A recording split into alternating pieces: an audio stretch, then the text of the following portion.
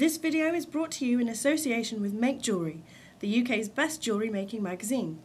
For exclusive subscription offers, visit www.craftyclub.net. Hi, my name is Kate Hemmings and I'm pleased to welcome you back to part 2 of our crystal ball pendant demonstration. I'm joined by Corinne Bradd, who's going to be showing us how to complete our pendant. Hi Corinne. Hello Kate. Yes, as you can see, we've so far threaded on the majority of the beads, and then when you pull it tight, you've got your, well, we're nearly halfway there. So it's got a nice rounded shape. It's got a nice rounded shape to it, yeah. And as I say, the beauty of doing it with a big bead like this is you can see more easily, and also it doesn't need anything inside it to support the structure. Okay. If you do it with bichrome crystals, as I've said before, you need to put a pearl inside it to keep it completely round. So we're just going to do the last few bits of this. We've already made a 5-petal flower shape, which is exactly half of the pendant. We're threading on the other beads, and as you can see, we've got, between these two threads here, we've got these 3 beads in a row.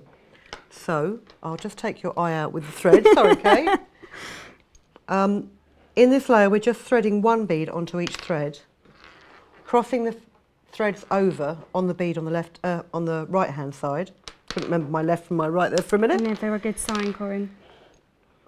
Like this. And then pulling it. And then pulling it tight. Okay.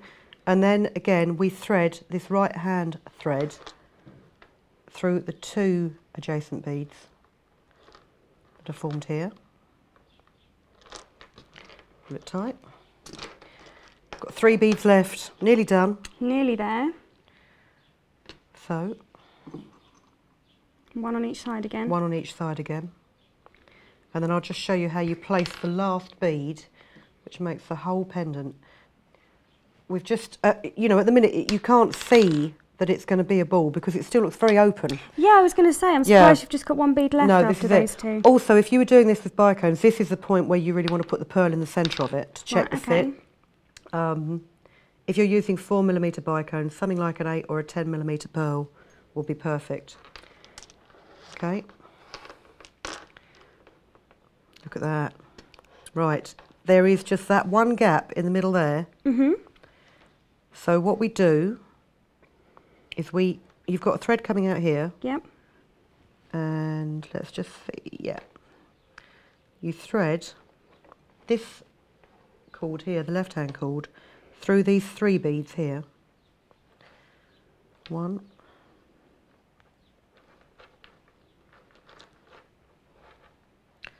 2. 3. Oh, come on. Okay.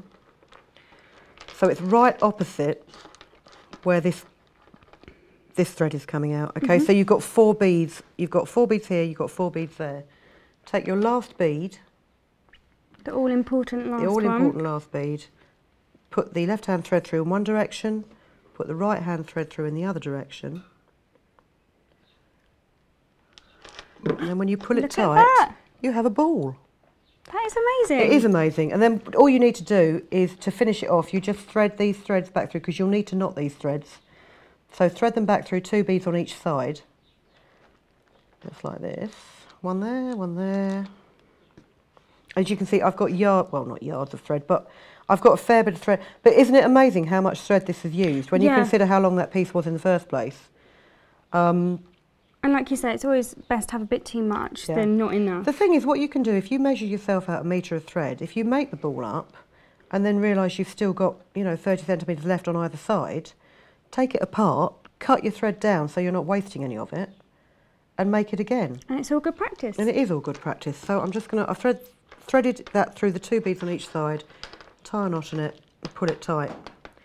So you'll need to knot it several times, and then I would advise also you then run the thread back all the way around the ball and knot it again on the other side. Just for extra security. And trim it just for extra security. But I do think, I mean, perhaps a little bit large for a pendant. It's definitely got the wow factor, but it's definitely, yeah, it's like a molecule really, isn't it? On that note, thank you very much. That's all we've got time for here today, but if you've enjoyed this project demonstration, do stop by the Crafts channel and leave us a comment or subscribe. See you next time.